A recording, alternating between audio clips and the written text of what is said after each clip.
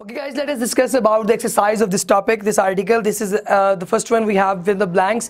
A group of similar organisms living together in space and time is called population.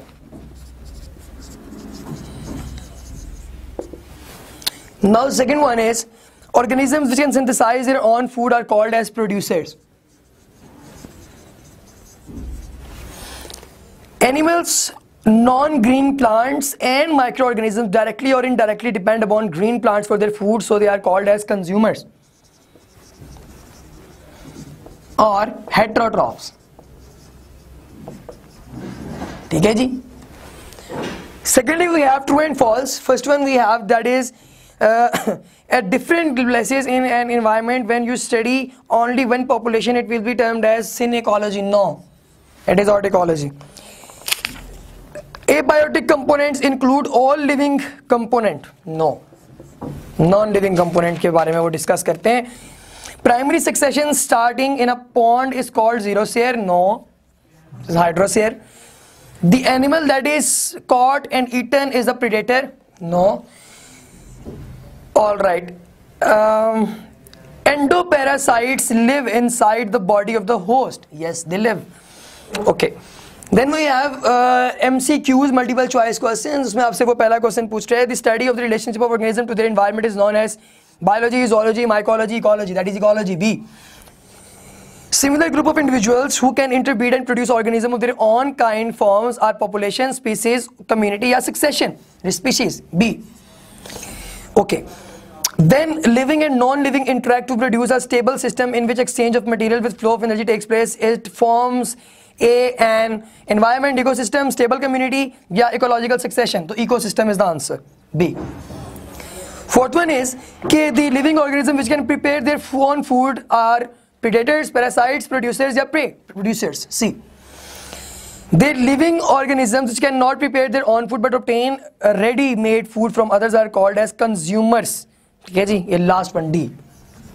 Alright. So इसके अलावा हमारे पास आगे कुछ और इंपॉर्टेंट चीज है. That is short questions. Let us discuss about the short questions. वो क्या कह रहे हैं आपको? पहला question is about biogeochemical cycles. Biogeochemical cycles. तो गाइस आपको इस चीज का पता होना चाहिए कि हमारे पास bio, life, Jio, earth, chemical for the chemicals, chemistry, that is cycles. ऐसे केमिकल्स जो लगातार आपकी जमीन के अंदर गर्दिश कर रहे हैं साइक्लिक फॉर्म में, उनको हम लोग बायोजियोकेमिकल साइकिल्स का नाम देते हैं. Example is nitrogen cycle, carbon cycle वगैरह वगैरह.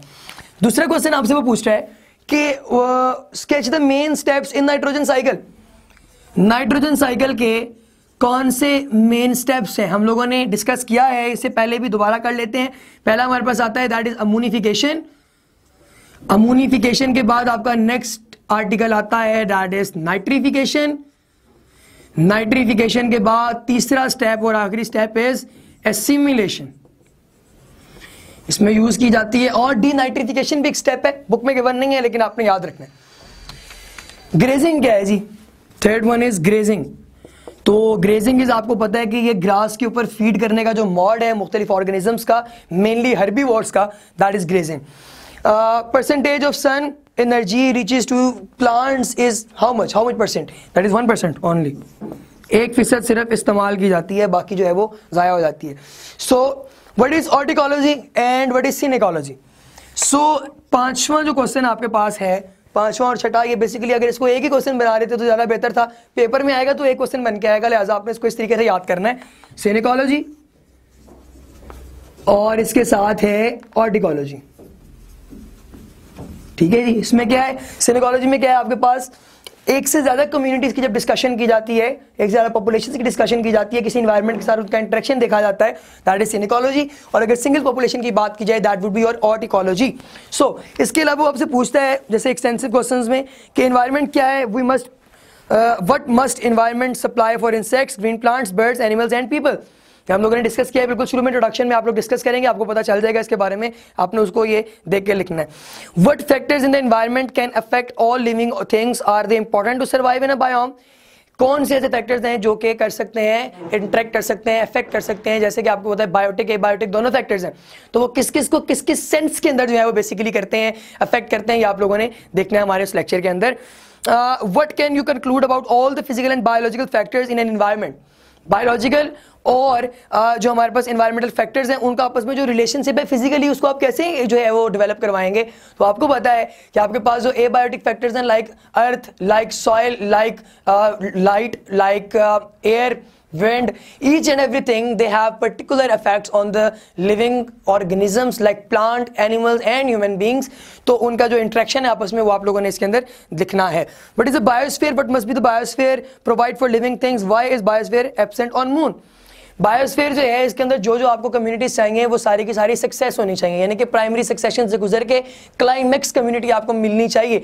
तो climax community is not present on moon, that's why there is no biosphere on moon. Okay, सो इसी तरह वहाँ पे हवा भी नहीं है, हवा इज आल्सो रिक्वायर्ड क्योंकि हवा इज एक बायोटिक कंपोनेंट. इस तरह ना उधर वाटर भी नहीं है, ठीक है. सो उधर तो ये बायोटिक कंपोनेंट कोई है ही नहीं, बायोटिक भी कोई नहीं है, ये तो आप खुद जाएंगे यहाँ से तो बायोटिक बनेगा ना. So what is succession? Important question succession ladies and gentleman. इसके सारे के सारे जो प्रोसीजर्स हैं 5 स्टेप वो सारे आपको आने चाहिए. उसका पूरा लेक्चर हम लोगों ने दिया, आप उसको डिस्कस कर सकते हैं और बुक के अकॉर्डिंगली भी आप उसको देखेंगे ताकि आपका लेक्चर अच्छे से प्रिपेयर हो सके. If you have any kind of question regarding this chapter you can mail us. Thank you so much.